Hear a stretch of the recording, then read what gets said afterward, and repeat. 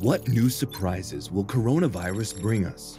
The new strain of coronavirus, Omicron, brings many questions up. Everyone might be interested in how to distinguish it from the usual SARS. After all, the symptoms are very similar, so no one knows. The knowledge of scientists is limited, and the future is unpredictable.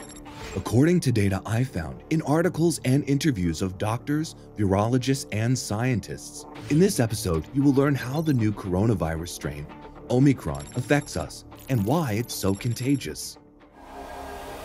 What is Omicron? Are you ready? Let's get started. Omicron is still breaking records and the number of cases are still growing. From bad to worse, Omicron is indeed a more contagious strain, and this is due to mutations that have arisen on the surface of the virus. In the so-called spi-protein, scientists believe that about 50 nucleotide substitutions occurred precisely with the participation of the nucleic acid responsible for protein synthesis, and those are 15 amino acids. Now let's see, what does that mean? The interaction of the virus and SARS, which is the pneumonia receptor, becomes stronger. Therefore, the virus is more contagious. That is contagious particularly through contact. If before, adults who had a lot of SARS receptors on the surface used to get sick, especially those who take specific drugs, now children get sick too. What is the reason? Coronavirus is a group of viruses that are omnipresent and affect a large number of living organisms. Therefore, the virus shapeshifts between different types of animals and humans as well, and also mutates. You can't even imagine how many mysteries are hidden in Omicron. It changes its properties, not only on the surface, but also modifies its characteristics in the cell. Omicron penetrates the cell by endocytosis, then an endoceous bubble is formed, and it starts to infect the cell. But there is another way. In that case, the surface of the virus fuses with the membrane cell. Virologists have discovered something that makes the blood boil. When a virus multiplies, it does not always break the cell and exit it. It can also merge with neighboring cells that are not infected. The virus does not enter intercellular space, so it overtakes new cells and continues to expand. This process is very similar to the process of AIDS, human immunodeficiency virus. So where did Omicron come from? A new variant of coronavirus was first detected in South Africa in early November 2021. Scientists used modern-day genomic sequencing methods to determine the RNA sequence of it. Scientists have found out that Omicron contains more than 50 mutations compared to the reference variant of the coronavirus. At the same time, it became clear that 50 additional mutations were not derived from the Delta strain, which was the source of 2 outbreaks in Russia. Just imagine, Omicron is not a follower of the Delta, but a completely new independent version of the virus. Coronavirus might also not release the virus, and then the cell fusion occurs. In this case, the virus does not go berserk into the environment, and the disease is carried in a more severe form. And in the case of Omicron, it was found out that the ability to cause cell fusion is 2 times less than for Delta strain. This suggests that the prevalence of the infection is not that strong in the body, so it causes a milder course of the disease. It is important to understand the difference in the levels of interaction between a virus and a cell, as well as viruses within an organism, and it causes a different form of course of the disease. Scientists believe the problem is not the virus itself, but the interaction of the virus with the cell. Virologists consider that it's more important to take into account all factors and only then think about how much vaccination we need, since the response to vaccination and the formation of normal antibodies is associated with the presence of sufficient amount of protein in the body.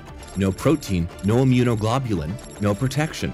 If we are deficient in protein, then we are deficient in an adequate response to vaccination. Scientists are actively trying to develop vaccines that will protect us from any variations of coronavirus that may appear in the future, but the task is unsolvable. However, now there is such a thing as pan-vaccines, which theoretically can protect against all variations of coronavirus. Will scientists be able to win the war against all groups of the coronavirus? Perhaps, but it should be vaccines that induce cellular immunity. Despite the fact that Omicron is quite efficient at evading antibodies, cellular immunity, this is the second branch of our defense system, works very well against this strain. The problem is that cellular immunity takes longer to develop, and it takes much longer to work. The second option is to continue working with the S protein. A protein is a huge molecular structure made of over 1,000 amino acid residues. And in all of these variants of the coronavirus, literally 10 to 15 of these residues change. It may be necessary to create a vaccine that will work selectively on permanent sites, particularly the S protein and other surface structures. Will the Omicron be the final stage of our global pandemic or not? Is there some kind of end, or will the virus continue to evolve and develop? There are certain laws when there's a change of form of the coronavirus. The change of influenza viruses and others will occur regardless of whether we want it or not. They may change in a certain direction depending on the attitude among our activities in relation to these viruses. A terrible picture appears before scientists and doctors. Everyone was stunned. Omicron will mutate unambiguously, but this does not mean that new forms will be viable. To what extent will they be able to replace Omicron? We are on the threshold where we can observe the process of accustoming of our organism. Yes, he does remember. Having been tanked through the virus once, a person forms such a level of immune response that allows contact with the following strains. When a new strain appears, many experience vaccine fatigue. Many are asking questions. Do you really have to be vaccinated every 6 months? Scientists try to reassure us that there is no exact magic number for revaccinations. All recommendations are always given after the evolution of the virus, which scientists cannot predict. While we watch the horrifying news and statistics in an attempt to escape from the virus, it is necessary to take care of your health by raising an army of soldiers from antibodies. In any case, viruses mutate and new ones appear, and scientists and virologists and doctors tirelessly fight for our health.